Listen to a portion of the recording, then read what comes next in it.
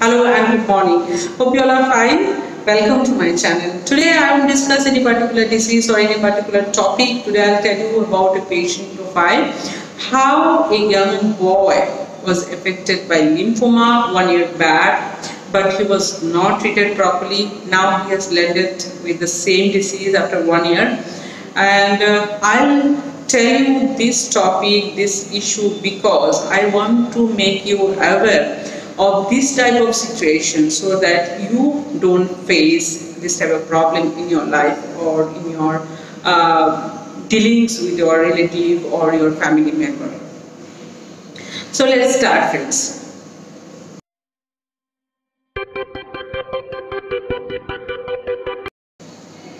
A 15-year-old young boy came to our OPD very recently.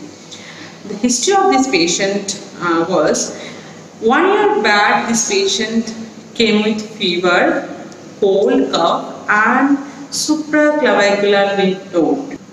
That means some swelling over the neck.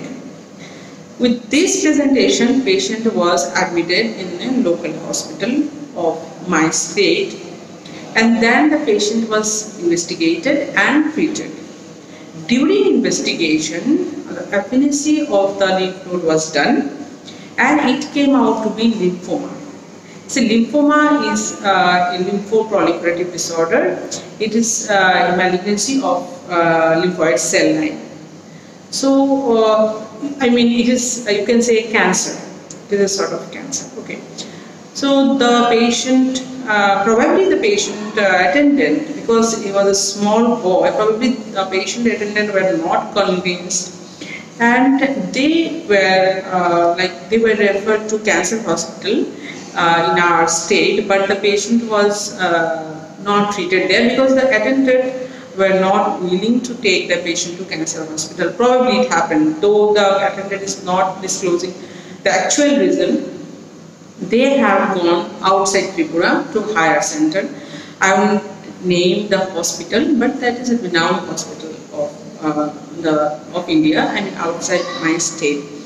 There the patient was investigated again, and on the basis of Mantoux test, positive Mantoux test and ESR, on the basis of these two investigations, the patient was put on anti-tubercular treatment.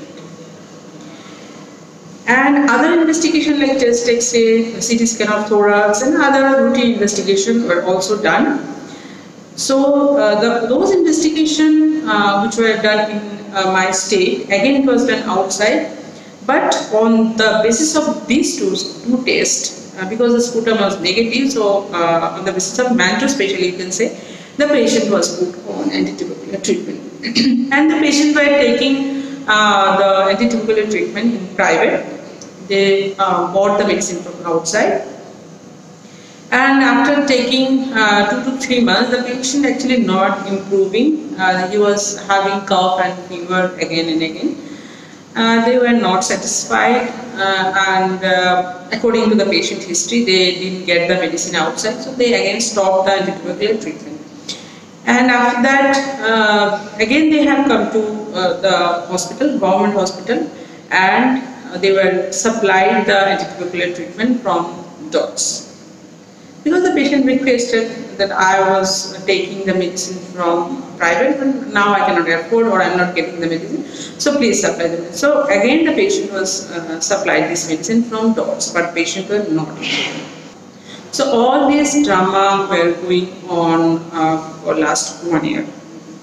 Now the patient has come to our OPD. We have done chest X-ray again. The same lesion is there. You can say the lesion is rather worsened. The chest lesion was there with mediastinum widening. I will show in the X-ray and CT scan. That mediastinum widening has worsened, and patient clinical features, patient general condition also deteriorated. And now patient is having fever off and on, patient cannot take food, he has become thin, there is loss of weight also.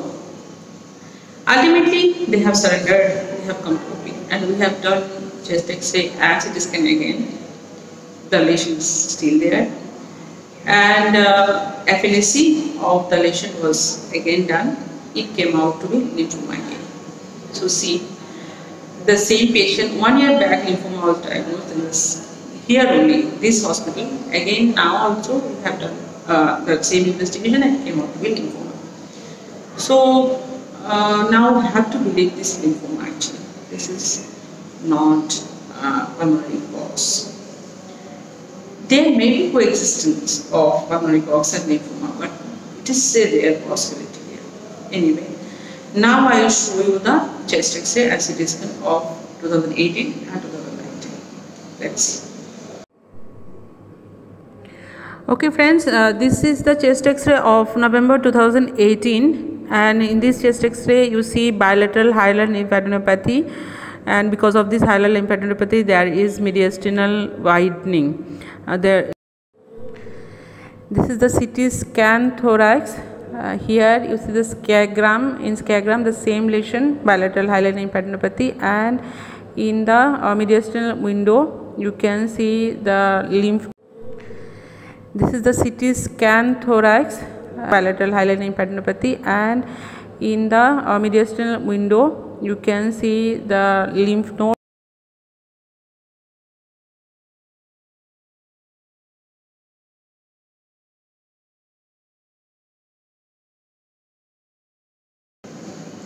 Okay friends, you have seen the chest X-ray and CT scan, and you already know the patient profile also. By this time you must have understood that the patient was misdiagnosed or mistreated, or you can say late diagnosis. The diagnosis before 1 year was correct, but the patient was not treated. Again we are diagnosing the same thing anyway. So here we have to learn something. This is a very serious issue. We have to learn something, and I will warn you that don't play with your patient. Here, two lessons you have to learn. Doctors try to be correct in their diagnosis most of the time, and by accident, of course, they can be wrong. That is not intentional. So here, the patient was diagnosed 1 year back, and he would have been put on anti-cancer therapy. Patient would have been improved by this time. So that is one thing. Second thing is, sometimes decision on the part of patient's attendant are also wrong and dangerous for the patient. So please have trust on your doctor. Don't decide haphazardly or chaotically. It will affect your patient's life. That's all friends. This was a lesson for all of us. Thank you for watching this video. Stay healthy.